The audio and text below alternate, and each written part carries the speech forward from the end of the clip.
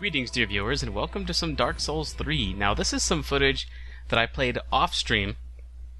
Fortunately, it's become somewhat of a habit of mine to tap that F11 key, which is my Shadowplay key, whenever something cool happens. So, most of what I played, you folks aren't going to miss out on. Well, most of what I feel is like the really noteworthy things. Now, it started off with some PvP, but it eventually gets into some actual progression of the game, which is something I really didn't want you stream viewers to miss. But here we have an instance of me playing. This was last night, but this was, before bed, just doing some PvP, just so I could find a way to play some Dark Souls.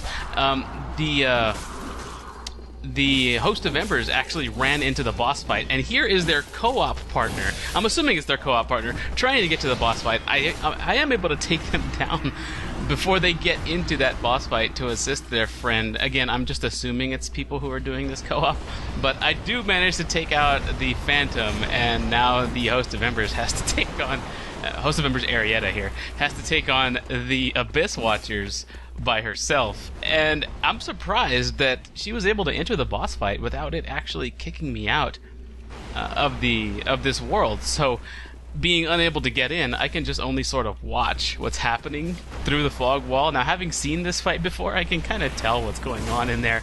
And as you can see, Host of Embers Arietta is taking quite a bit of damage, so instead of just leaving the game myself... Oh, one thing that I found interesting was that at this point, it actually does show the cutscene in the middle of the fight, even though I'm an invader and I'm just kind of sitting watching idly by, getting little glimpses of the fight here and there through the fog wall. I just thought it was kind of neat, kind of odd, kind of neat, kind of cool, kind of interesting, we'll say, that it does show the cutscene. So that's actually pretty cool. But eventually, I'm thinking to myself, Host of Embers Arietta here is... I'm here to take down the host, right? And what better way than to let the Abyss Watchers do it? So they make it to the second half of the fight. Arietta makes it to the second half of the fight here, and you can see they're taking a good deal of damage. And I know just how difficult this boss can be. For those who watched my stream, you saw that I took quite some time to take down this boss. And knowing just how difficult this boss can be, I decided to wait it out. And eventually, yeah, Arietta runs out of Estus, and the Abyss Watchers do their thing. Host of Embers destroyed. There we go. Good job, me. I totally did it. I rocked it. Actually, you know what? Now that I think about it, just right now during this commentary, am I thinking to myself, wow, actually, by taking out their co-op partner, maybe I did enable that to happen. Oh, and check this out. It's amazing. Well, I'll just let this play out here. Boom! Did you see that? I used the weapon art for the Uchigatana, the parry, the weapon art parry on this Black Knight here. That was awesome. Pick up a number. And I was going to say, it's amazing how much better you play when you're not streaming, when you don't have all those things going on in your head that go on in your head while you're streaming, and without having the other stimulus of like reading chat and things like that. Just the streaming is so much of a different experience. It's incredible how much better you play.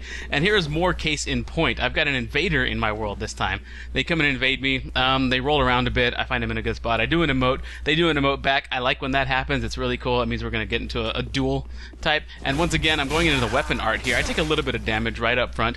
And I'm going into the weapon arts. I use the R1. And now, seeing I got a feel for how the lag goes, and now I'm going to use the weapon art R2 this time.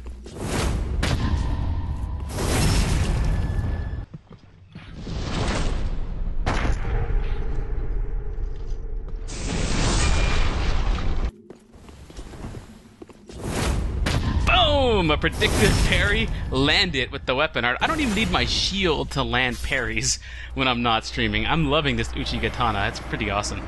So I do take out that Dark Spirit. But that's Ember Hunter. That's the player's name, Ember Hunter. If you were watching carefully, you noticed someone else actually invaded as I was getting into position to fight here. And so I decided to do something I haven't done before, and that's use one of these little transformation twigs that lets you turn into a box to try and hide from this invader. And now I've got like these embers floating off of the box, so it looks kind of obvious, but there's so many environmental effects that happen in this game that's easily something that you can overlook. And as we can see, this invader totally does. They go off on their own, ignoring the box there, and because I'm kind of catty-cornered right there, it looks like it's, I feel like if you're a little bit too perfectly placed in the corner, it stands out. It stands out a little bit more.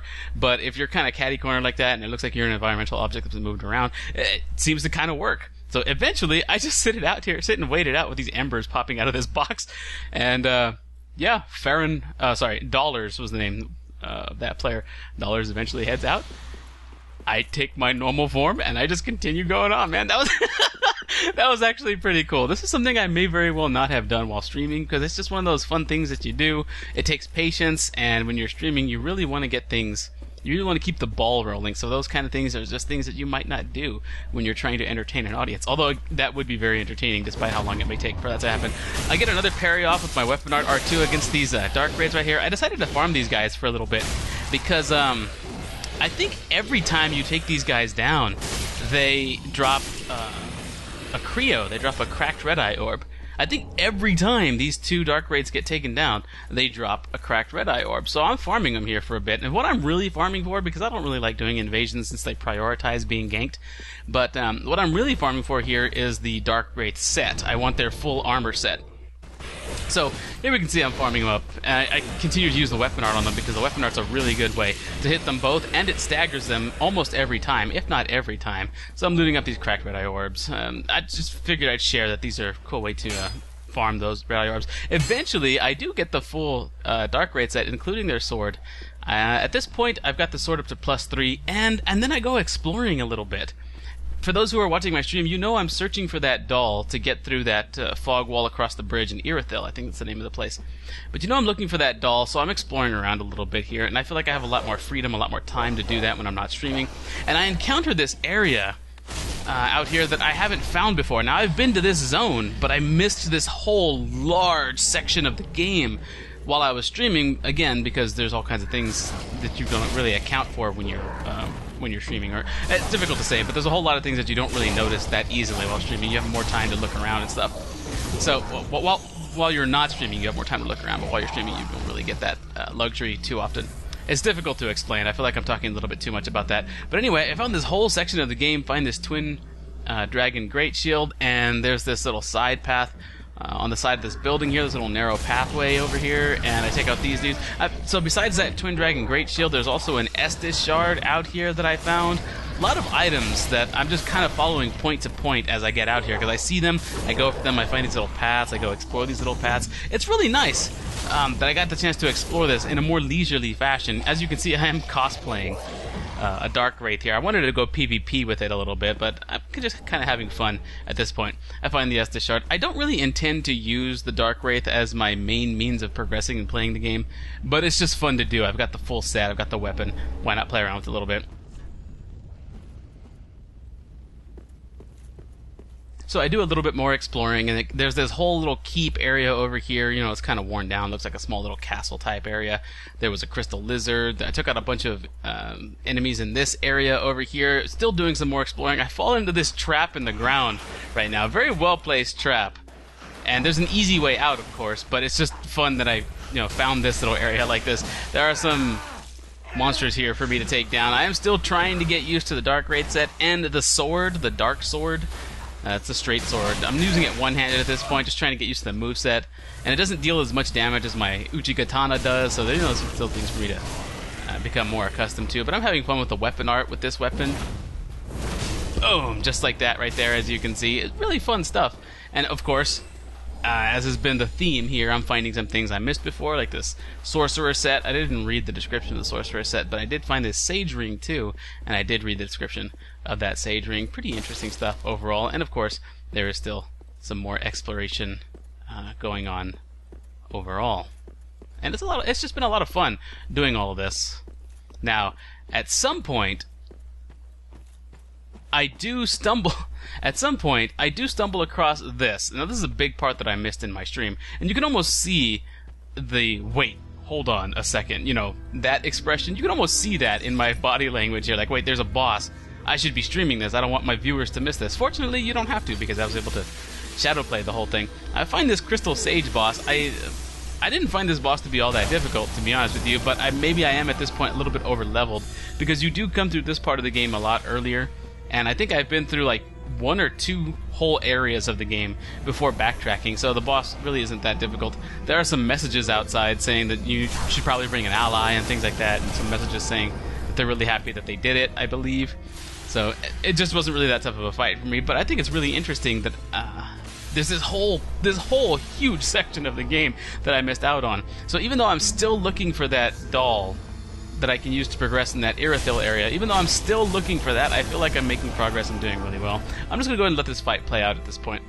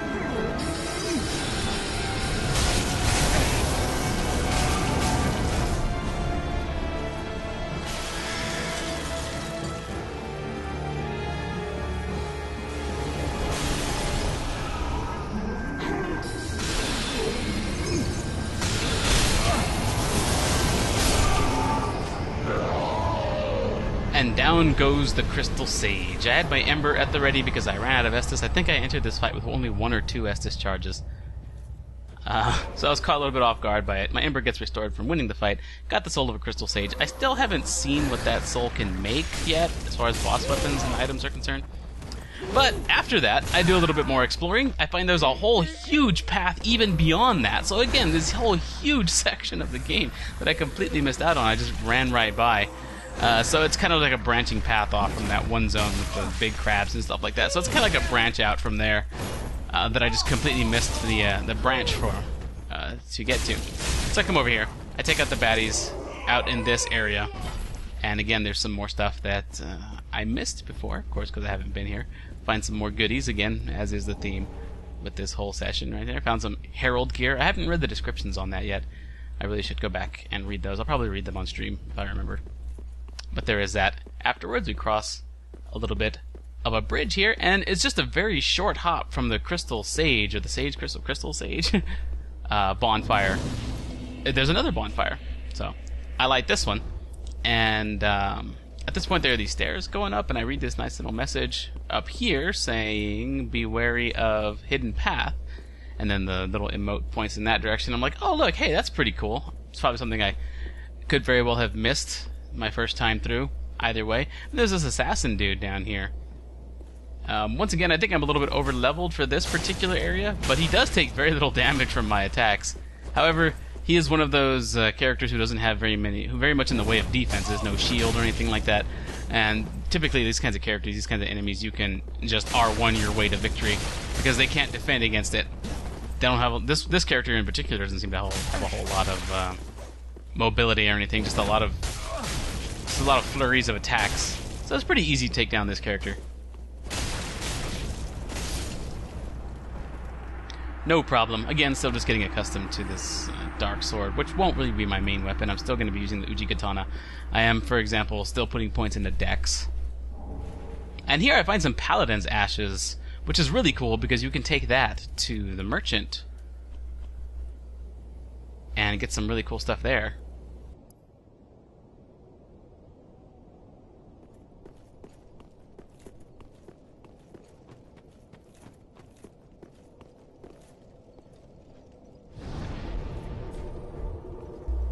Now we'll continue on, we'll hit up this bonfire. And there's a message there that says, "Time for parrying." And right up ahead, I do see the target about which that message is referring, or to which that message is referring. So I do put on my target shield, and I check to make sure I don't have a fat roll. And I want to go try it out. Now, this is a fight that I could have ended a lot more quickly than the fight actually ended. But I was determined to get a parry and a riposte off on this target. A lot of that is due to the fact that this target sort of, well, number one, there was a message saying time for parrying, and that just sounds fun. I love to parry things. And number two, this target kind of reminds me of, this enemy kind of reminds me of one of those bandits in that really dark forest area of Dark Souls 1. So it seems really cool. I just wanted to get the parry in. So I do let a lot of attacks through as I'm trying to get the parry timing down. So this fight I probably could have ended this fight like really quickly if I hadn't taken the time to make sure I get a parry and riposte off. As we saw there, that first parry failed, and I believe I do land a parry at some point. Actually, I do land a parry at some point, but because of the uneven ground, I'm not able to capitalize on it. I think that may very well have happened just now. And then I think I land a second parry some point here. I'm getting a lot of partial parries against this one. Get a flurry of R1s off, and then I get a parry right there, but I don't have stamina. I don't have the stamina to follow up with a riposte, which is a shame. So I've got to wait for another parry. So I'm just chugging through Estes right here. It's no big deal because there's a bonfire nearby, but I'm waiting to try and get a successful parry off. We are on even ground at this point, but I don't think that's where the fight ends. I get kicked. Waiting for his attacks, but he's not making any. I think it's because he's low hit points. He's trying to keep his shield up. He's trying to use his ranged attacks. There we go. Get a parry off. And I get off the riposte, even on uneven ground on these stairs. And I finish the fight off that way. Just one of those things I was determined to do. And we get a spider shield out of it. Pretty interesting little shield, because you can still use your weapon skill, even with that up, which means you can't parry with this shield.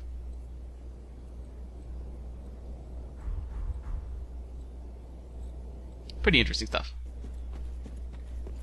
So I explore the area a little bit more and find this pathway up leading to a crest shield, which is also pretty cool. There's a note saying try ranged battle. I think that's if you got up there first before facing the target, before facing that parry dude, the dude with the axe and the spider shield. If you got up here before fighting that character, then you probably could have done a ranged battle thing. I use Spook to get down so I don't have to run down the ramp. There's a message here that reads, be wary of enemy horde, so I'm sure I'm going to get ambushed if I go in there. And I'm thinking it might be these plants, you know, because we've seen those before in Dark Souls 1, the plants that pop out of the ground. So I was thinking it might be them, but it's not. And I see an item over there, and I notice that this is another huge area. So that's something I want to cover on stream. So I turn around, I decide to end this particular play session. I go back to the bonfire, and it's time to go level up and spend these souls and give the ashes and use that Estus flask to, that Estus shard to reinforce my Estus flask. So it's time to go do all that stuff. I put a point in vigor, a point in endurance, and then I give the merchant the paladin ashes, and then I do the whole Estus thing. Farewell, Ashen One. How may I be of service? Gracious, passing fine ash thou hast given. Let this ash bestow nourishment. I only hope these new wares content thee.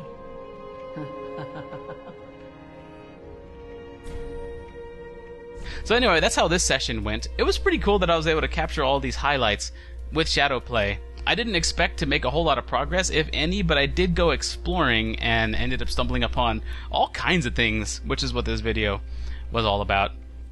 And yeah, I think I'll just go ahead and let the rest of this play out for a little bit here, just so you can see the point where I give Andre the Estus shard. And I think that will do it for this particular video. Hope you folks enjoyed this. Thanks a lot for watching, and I'll see you folks next time. 'Tis good, wasn't he?